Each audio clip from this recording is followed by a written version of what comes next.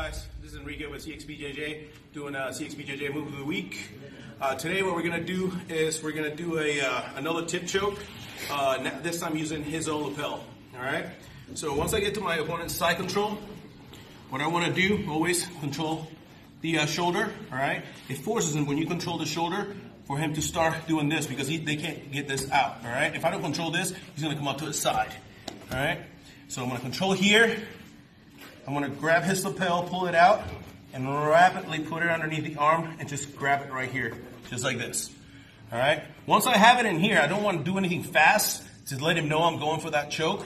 Then I want to grab the pants, put my fingers in, and let a flexible wrist go around the belly, just like this. So I can control the hip to one side and with my elbow the other side. Once I do that, I'm going to pull.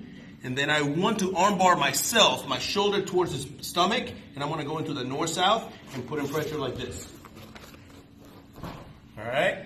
If for some reason it's not tight enough, what I'm going to do is I'm going to use my knee. This is a little variation I use. I'm here. I'm going to grab my knee and put it in the other side of his ear, and then I'm going to pull. All right? So as I'm pushing the hip this way, my arm is going this way.